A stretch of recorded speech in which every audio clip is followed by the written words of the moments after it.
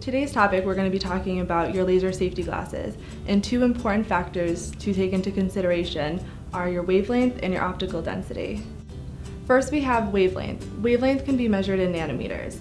Laser safety glasses are designed specifically to protect against certain wavelength ranges emitted from laser light. For example, we have on our whiteboard the Diode Laser Safety Glasses. For this specific pair of glasses, the wavelength range it protects against is 600 to 900 nanometers. The optical density is basically the laser light that is allowed to pass through a filter. For example, our Diode Laser Safety Glasses have an optical density of 6, which is associated with the wavelength range.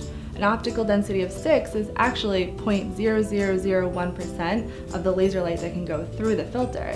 So the higher the optical density, the more protection you're going to get.